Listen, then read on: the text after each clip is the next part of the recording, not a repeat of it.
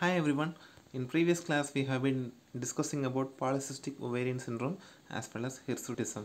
Right. In today's class we will discuss about erectile dysfunction as well as gynecomastia. Right. So erectile dysfunction ங்கிறது ஒன்றும் கிடையாது. It's a male hormonal disorder. Right. So the answer வருது அப்படின்னு பார்த்தீங்கன்னா என்ன outcome இந்த டிஸார்டர்னால அப்படின்னு பார்த்தீங்கன்னா அதாவது ஒரு செக்ஷுவல் ரீப்ரொடக்ஷன் நடக்கிறப்போ பெனிஸ் வந்து எரெக்ட் ஆனால் மட்டும்தான் ரீப்ரொடக்ஷன் நார்மலாக நடக்கும்.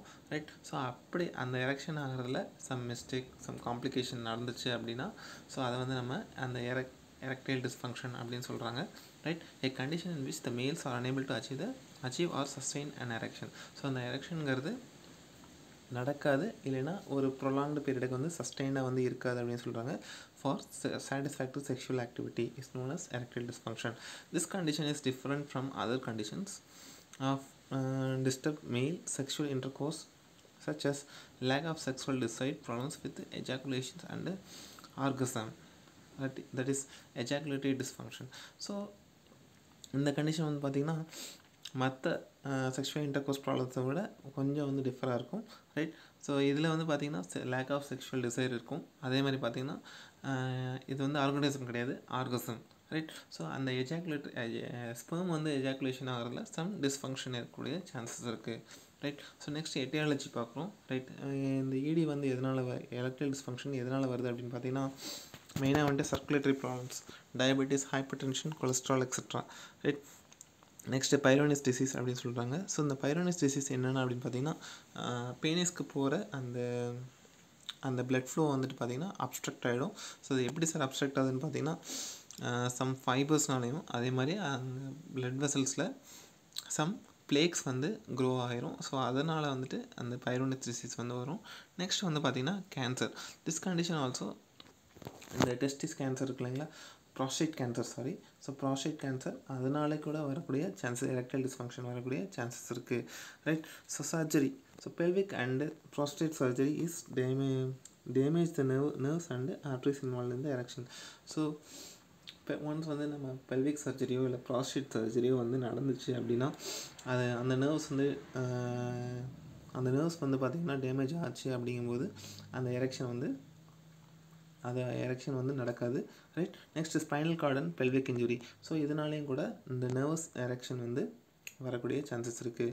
Next hormonal disorders, so டெஸ்டோஸ்டெரோனோட deficiency from thyroid and other nervous disorders. Right. Next depression.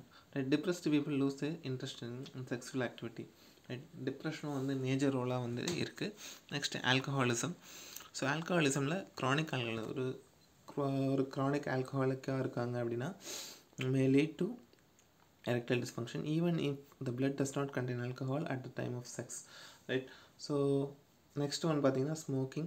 Cigarette smoking constricts the blood vessels carrying the blood to the penis. So இந்த cigarette ஸ்மோக்கிங்னால பீனிஸ்க்கு போகக்கூடிய blood flow வந்து obstruct ஆகும் அப்படின்னு சொல்கிறாங்க. So அதனாலேயும் erectile dysfunction வரக்கூடிய chances இருக்குது. Next anxiety, அதே மாதிரி பார்த்திங்கன்னா situation and psychological problems and sexual aversion. So இது எல்லாமே அதர் ஃபேக்டர்ஸாக வந்து இருந்துகிட்ருக்கு. மெயினாக வந்துட்டு பேத்தோஜெனிசிஸில் ரெண்டு நீங்கள் தெரிஞ்சுக்கூடியணும். ஒன்று வந்து ரெஃப்ளெக்ஸ் எரெக்ஷன், சைக்கோஜெனிக் எரெக்ஷன். ஒரு பெனில் எரெக்ஷன் நடக்குது அப்படின்னா அது வந்து ரெண்டு மெக்கானிசம்னால நடக்கும். ஒன்று வந்து ரெஃப்ளெக்ஸ் எரெக்ஷன், இன்னொன்று சைக்கோஜெனிக் எரெக்ஷன். ஸோ ரெஃப்ளெக்ஸ் எரெக்ஷனை பொறுத்த வரைக்கும் அந்த பெனில் பார்ட்டை வந்து நம்ம டச் பண்ணும்போது அந்த பீனல் ஷாஃப்ட் ஆஃப்டர் மோஸ்ட்டில் இருக்குது, அந்த பீனல் ஷாஃப்ட்டை வந்து டச் பண்ணும்போது ஏற்படக்கூடியது. ஸோ அதில் வந்து பார்த்திங்கன்னா peripheral nervous system and also lower spinal cord வந்து இன்வால்வ் ஆகிருக்கும். சைக்கோஜெனிக் எரெக்ஷனை பார்த்திங்கன்னா it is achieved by erotic R emotional ஸ்டிமுலை and involves limbic system of the brain. So இது வந்து பார்த்திங்க அப்படின்னா ஒரு எரோட்டிக்காக ஒரு எமோஷ்னல் ஸ்டிமுலைனால் ஏற்படக்கூடிய ஒரு எரெக்ஷன். இது வந்து நம்ம லிம்பிக் சிஸ்டம், நம்ம பிரெயினும் இதில் வந்து இன்வால்வ் ஆகுது அப்படின்னு, பிரெயினில் இருக்கக்கூடிய அந்த லிம்பிக் சிஸ்டமும் வந்து பார்த்திங்கன்னா இன்வால்வ் ஆகிருக்கு அப்படின்னு சொல்கிறாங்க. A complete erection in both cases requires an intact neural system. Right. The pineal shaft stimulation by the nervous system secretes nitric oxide which relaxes the smooth muscles of corpora cavernosa and leads to the penile erection. So மேஜராக இந்த penal எரெக்ஷனை பொறுத்த வரைக்கும் எப்படி நடக்குதுன்னு பார்த்தீங்கன்னா நம்ம nerve system வந்து nitric oxide வந்து ரிலீஸ் பண்ணோம். ரைட். ஸோ அந்த நர்வஸ் நைட்ரிக் ஆக்சைடு என்ன பண்ணணும்னு பார்த்தீங்கன்னா நம்ம பேனிஸில் இருக்கக்கூடிய அவுட்டர் மோஸ்ட் லேயர் கார்போரா கேவர்னோசா அப்படின்னு சொல்லிட்டு ஒரு லேயர் இருக்குது. ஸோ அந்த லேயரை வந்து பார்த்திங்கன்னா அந்த லேயரில் இருக்கக்கூடிய மசில்ஸை வந்து ரிலாக்ஸேஷன் பண்ணிடும். ஸோ அது வந்து penis erectionக்கு வந்து மெயின் பார்ட்டாக வந்து இருக்குது. A healthy erectile system also demands an adequate level of testosterone and a intact pituitary gland. So அந்த எரெக்ஷன் வந்து ஹெல்த்தியாக இருக்கணும், அந்த சிஸ்டம் வந்து ஹெல்த்தியாக இருக்கணும்னு பார்த்திங்கன்னா நம்ம பாடியில் டெஸ்டோஸ்டெரான் லெவல் வந்து கரெக்டாக வந்து இருந்துகிட்ருக்கணும். அதே மாதிரி பார்த்திங்கன்னா பிட்யூட்ரி செக்ரேஷன்ஸ் எல்லாமே வந்து நார்மலாக இருக்கணும். Deficiency in normal level neural disorder, lack of adequate penile blood supply or psychological problems may lead to the impotence. இது importance கிடையாது, impotency. Right. Next injury to spinal card causes sexual dysfunction. Right. So இதில் வந்து பார்த்திங்கன்னா spinal cord once வந்து ஏதாவது ஒரு ப்ராப்ளம்னால ஒரு ஆக்சிடென்ட்னால வந்து இன்ஜுரி ஆகுது அப்படிங்கும்போது செக்ஷுவல் டிஸ்ஃபங்க்ஷன் வரக்கூடிய சான்சஸ் வந்து இருக்குது. Impairment of endothelial function due to coronary artery disease R prolonged exposure to bright light interrupts the blood flow to the penis. Right. So endothelial function வந்து கேடு படித்தோம் இல்லைங்களா. ஸோ அந்த கரோனரி ஆர்டரி டிசீஸ்னால் வரக்கூடிய அந்த எண்டோத்தீலியல் டிஸ்ஃபங்க்ஷன், ஸோ அதனாலையும் ப்ரொலாங்காக வந்து ஒரு bright லைட்டுக்கு வந்து எக்ஸ்போஷர் ஆகிட்டுருக்காங்க. ஸோ அப்படிங்கும்போது பிளட் ஃப்ளோ வந்து பேனிஸ்க்கு வந்து அந்த பிளட் ஃப்ளோ வந்து அப்ஸ்ட்ரக்ட் ஆகக்கூடிய சான்சஸ் இருக்குது. ஸோ அதனாலேயும் ஏடி வரும். நெக்ஸ்ட்டு சைன்ஸ் அண்ட் சிம்டம்ஸ் பொறுத்த வரைக்கும் மெயினாக வந்துட்டு அந்த எரெக்ஷன் வந்து நடக்காது. செக்ஷுவல் இன்டர்கோர்ஸ் அப்போது ரெடியூஸ்டு செக்ஷுவல் டிசைட். ஸோ அந்த பேஷண்ட் வந்து பார்த்திங்கன்னா அவங்களுக்கு வந்து செக்ஸ் மேலே வந்து பெருசாக வந்து ஒரு இன்ட்ரெஸ்டே வந்து இருக்காது அப்படின்னு சொல்கிறாங்க. நெக்ஸ்ட்டு காம்ப்ளிகேஷன் பொறுத்த வரைக்கும் மேஜராக ஆஃப்டர் மேரேஜ் வந்து ஒரு அன்சாட்டிஸ்ஃபேக்டரி செக்ஷுவல் லைஃப் இருக்கும். Stress, anxiety, embarrassment R low self esteem, problems in marital life and inability to get partner pregnant. So இதெல்லாமே வந்து காம்ப்ளிகேஷன்ஸாக வந்து இருந்துகிட்ருக்கு. ஸோ இது எப்படி சார் டயக்னோஸ் பண்ணலாம் அப்படின்னு பார்த்தீங்கன்னா physical examination. Right. So penal எக்ஸாமினேஷனை பார்த்தாலே மேக்ஸிமம் வந்து ஃபிசிஷியன்ஸ் வந்து அவங்க கண்டுபிடிச்சிருவாங்க. ஸோ அது போக பிளட் டெஸ்ட். ஸோ பிளட் டெஸ்ட்டை பார்த்தீங்கன்னா மேஜராக வந்து ஏதாவது ஒரு ஹார்ட் டிசீஸ்னாலேயோ ஒரு டயபெட்டிஸ்னாலேயோ பார்த்திங்கன்னா டெஸ்டோஸ்டெரான் லெவல் கம்மியாக இருந்திருக்கலாம். ஸோ வேறு ஏதாவது ஹெல்த் ப்ராப்ளம்ஸ்னாலே கூட இருக்கலாம். நெக்ஸ்ட் யூரின் அனாலிசிஸ் பொறுத்த வரைக்கும் அதே சேம் கண்டிஷன்ஸ் தான், diabetes and other underlying health problems. Next ultrasound வச்சு பார்க்குறோம். அல்ட்ராசவுண்டில் வந்து பார்த்திங்கன்னா பேனிஸ்க்கு வந்து பிளட் ஃப்ளோ வந்து கரெக்டாக போகுதா அப்படிங்கிறத வந்து நம்ம செக் பண்ணிக்கலாம். Right. Next over night erection test. Right. இந்த டெஸ்ட் மூலியமாக பண்ணிக்கலாம். Next psychological examination. ஸோ பேஷண்ட்ஸோட அந்த கான்வர்சேஷன் லைக் பேஷண்ட்டோட இந்த இது சொல்லுவாங்கள்லப்பா பேஷண்ட் கவுன்சிலிங். ஸோ அதை வச்சு நம்ம வந்து எக்ஸாமின் பண்ணிக்கலாம். நெக்ஸ்ட் பிளான் ஆஃப் ட்ரீட்மெண்ட் பார்த்திங்கன்னா பாஸ்போடைஎஸ்டரேஸ் inhibitors like செலண்டோஃபில், டெடல்ஃபில் and வெர்டானஃபில் are taken before sex to produce erection. So எரெக்ஷனுக்கு தேவையான நம்ம ட்ரக்ஸ் வந்து எடுத்துக்கலாம் லைக் பாஸ்போடைஎஸ்டரேஸ் இன்ஹிபிட்டர்ஸ். அதே மாதிரி பார்த்திங்கன்னா ப்ரோஸ்டோக்ளாண்டின்ஸ் அதெல்லாமே நம்ம இன்ஜெக்ஷன் பண்ணிக்கலாம். நெக்ஸ்ட் டெஸ்டோஸ்டெரான் வந்து எக்ஸ்டர்னலாக வந்து நம்ம சப்போஸ் நம்ம அந்த பேஷண்ட் பாடியில் வந்து பார்த்திங்கன்னா டெஸ்டோஸ்டெரான் லெவல் வந்து கம்மியாக இருந்துச்சு அப்படின்னா we can give us an external சோர்ஸாக வந்து நம்ம கொடுத்துக்கலாம். ரைட். ஸோ மெடிகேஷன்ஸ் இல்லாமல் அதர் என்னென்ன ட்ரீட்மெண்ட் இருக்கும் by vacuum டிசீஸ்னாலையும் by pineal implants. So இது வந்து இம்ப்ளான்ட்டு. ஸோ இதை வச்சு நம்ம ட்ரீட்மெண்ட் பண்ணிக்கலாம். So that's all about the erectile dysfunction.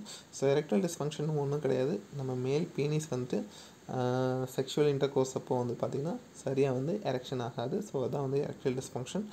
So அது எதனால் வருது அப்படின்னு பார்க்கும்போது 2 ஃபேக்டர்ஸ் இருக்குது. நார்மலாக pineal எரெக்ஷனுக்கு reflex erection, psychogenic erection. So அந்த எரெக்ஷன் நடக்கிறதுக்கு மெயினாக வந்துட்டு நம்ம நர்வஸ் சிஸ்டம் வந்து நைட்ரிக் ஆக்சைடு வந்து ரிலீஸ் பண்ணுது அப்படிங்கிறத ஞாபகம் வச்சுக்கோங்க. ஸோ அதோடைய சைன்ஸ் அண்ட் சிம்டம்ஸ் என்ன, காம்ப்ளிகேஷன்ஸ் என்ன, இதெல்லாம் ஜஸ்ட் கோ த்ரூ பண்ணிக்கோங்க. ரைட். ஸோ எப்படி டயக்னோஸ் பண்ணுறோம், ஸோ என்னென்ன ட்ரீட்மெண்ட்ஸ் வந்து இருக்குது, ஸோ இதெல்லாம் just go through it. Next we are going to discuss about gynecomastia. So gynecomastiaங்கிறது ஒன்றும் கிடையாது, enlargement of male breast due to the proliferation of its glandular compound called gynecomastia. Right. So இது வந்து பார்த்திங்கன்னா மேலில் வந்து அப்நார்மலாக அந்த பிரெஸ்ட் ரீஜன் பார்த்திங்கன்னா enlarge ஆகிடும். So அதை தான் அந்த gynecomastia அப்படின்னு சொல்கிறோம். It is characterised by the presence of rubbery R firm mass extending concentrically from the nipples. Right. So male அந்த செஸ்ட் ரீஜன் பார்த்தீங்கன்னா ஒரு எக்ஸ்டெண்ட் அந்த மாஸ் வந்து எக்ஸ்டெண்ட் ஆகிருக்கும். Right. Gynaecomastia differs from pseudo gynaecomastia which involves fat deposition. Right. So எட்டியாலஜி பார்க்கும்போது natural hormonal changes. Right. நம்ம already நேற்று கிளாஸில் நம்ம டிஸ்கஸ் பண்ணியிருப்போம். அதாவது மேலில் வந்து டெஸ்டோஸ்டெரான் மட்டும் இருக்காது, ஈஸ்ட்ரோஜனும் இருக்கும், பட் ட்ரேஸ் எலமெண்ட்ஸாக வந்து இருக்கும். ஸோ இந்த இடத்துல அதான் கான்செப்ட் என்னென்னு பார்த்தீங்கன்னா, ஈஸ்ட்ரோஜன் லெவல் வந்து மேலில் வந்து அதிகமாகிடும் மோர் தென் த டெஸ்டோஸ்டெரான். ஸோ அந்த டைமில் வந்துட்டு வரக்கூடிய சான்ஸ் இருக்குது. நெக்ஸ்ட் மெடிக்கேஷன்ஸ், நம்ம எடுத்துக்கூடிய மெடிக்கேஷன்ஸே சம்டைம்ஸ் வந்து பார்த்திங்கன்னா அதனால ஹார்மோனல் டிசார்டர்ஸ் வரக்கூடிய சான்ஸ் இருக்குது. லைக் ஆன்டிஆண்ட்ரோஜன்ஸ், அது எதுக்கு அந்த ப்ரோஸ்டேட் கேன்சருக்கு எடுத்துக்கூடிய அந்த ட்ரக் ஃப்ளூட்டமைடு அப்படின்னு சொல்லுவாங்க. ஸோ அந்த ட்ரக்கு எடுத்துக்கிட்டோம் அப்படின்னா நம்ம பாடியில் அந்த ஹார்மோனல் சேஞ்சஸ் வர சான்சஸ் இருக்குது. And also anabolic steroids, anti anxiety drugs, tricyclic anti டிப்ரெசன்ட்ஸ், chemotherapy. So இது எல்லாமே வந்து பார்த்திங்கன்னா இந்த மெடிக்கேஷன்ஸ் எல்லாமே நம்ம பாடியில் இருக்கக்கூடிய அந்த ஹார்மோன் லெவல்ஸ் வந்து ரெகுலேட் பண்ணக்கூடிய சான்சஸ் இருக்குது. Next heart related drugs, cardiovascular drugs like digoxin and calcium channel blockers, gastric motility drugs like மெட்டோக்ளோப்ரோமைட். So இதெல்லாமே வந்துட்டு அந்த ஹார்மோன் லெவல்ஸ் வந்து சேஞ்ச் பண்ணும். Right. Street drugs and alcohols. Right. So alcohol, ஆம்ஃபிட்டமின், மரிஜுனா, heroin and மெத்தடான். So இது எல்லாமே வந்துட்டு அந்த ட்ரக்ஸும் வந்துட்டு இன்வால்வ் ஆகிருக்கு இதில். Health conditions, ஹைப்போகோனடிசம், ageing, tumours. So இதெல்லாமே ஒன் ஆஃப் த ஹெல்த் ஃபேக்டர்ஸாக வந்து நம்ம பார்க்குறோம். அது போக kidney failure, liver failure and malnutrition, starvation. So இதெல்லாமே வந்துட்டு கைனகோமாஸ்டியாவோட இன்டியூஸ் பண்ணக்கூடிய ஒரு ஃபீச்சர்ஸாக வந்து இருந்துகிட்ருக்கு. ரைட். சைன்ஸ் அண்ட் சிம்டம்ஸ் பொறுத்த வரைக்கும் நம்ம ஆல்ரெடி டெஃபினேஷனில் பார்த்த மாதிரி தான். பிரஸ்ட் ஏரியா வந்து பார்த்திங்கன்னா ஸ்வெல்லன் ஆகிடும். அதே மாதிரி பிரஸ்ட் டெண்டர்னஸ், பிரஸ்ட் வந்து பார்த்திங்கன்னா கொஞ்சம் டெண்டராக வந்து இருக்கும் அப்படின்னு சொல்கிறாங்க. காம்ப்ளிகேஷன்ஸ் வந்து பார்த்திங்கன்னா physical psychological R emotional problems தான் மேக்ஸிமம் வந்துடைய காம்ப்ளிகேஷன்ஸாக வந்து இருந்துகிட்ருக்கு. ஸோ டயக்னோசிஸ் வந்து மேமோகிராம் வந்து பண்ணிக்கலாம். ஸோ அது போக பிளட் டெஸ்ட் வந்து இருக்குது. ஸோ அது போக CD scans, magnet, MRI, testicular ultrasounds, tissue biopsy, இந்த இது மூலயமா வந்து நம்ம வந்து கைனகோமாஸ்டியா வந்து டயக்னோஸ் பண்ணிக்கலாம். ஸோ பிளான் ஆஃப் ட்ரீட்மெண்ட் பொறுத்த வரைக்கும் medications like டேமாக்சிஃபைன், அர்லாக்சிஃபைன் and அரோமேட்டேஸ் inhibitors. So இதில் இந்த ட்ரக்ஸ் எல்லாமே நம்ம கொடுத்து ட்ரீட்மெண்ட் பண்ணலாம். So surgery sometimes breast area வந்து ரொம்ப என்லார்ஜ் ஆகிடுச்சு அப்படிங்கும்போது we can use the surgical procedures. So அதுக்குன்னு ஒரு சில ப்ரொசீஜர்ஸ் இருக்குது லைக் லிப்போசக்ஷன். ஸோ லிப்போசக்ஷனுங்கிறது பிரஸ்ட்டில் இருக்கக்கூடிய ஃபேட்டை மட்டும் ரிமூவ் பண்ணக்கூடியது. ஆனால் வந்துட்டு அந்த கிளாண்ட் வந்து அப்படியே தான் இருந்துகிட்ருக்கும். எக்டமி பண்ணி அந்த பர்டிகுலர் பிரஸ்ட்டை வந்து ரிமூவ் பண்ணுறது ஸ்மால் இன்சிஷன் மூலமாக. It is less invasive technique and less recovery time. So that's all about today's class. இன்னைக்கு கிளாஸில் உங்களுக்கு ஏதாவது டவுட் இருந்தால் you can ask in the comment box. Thank you.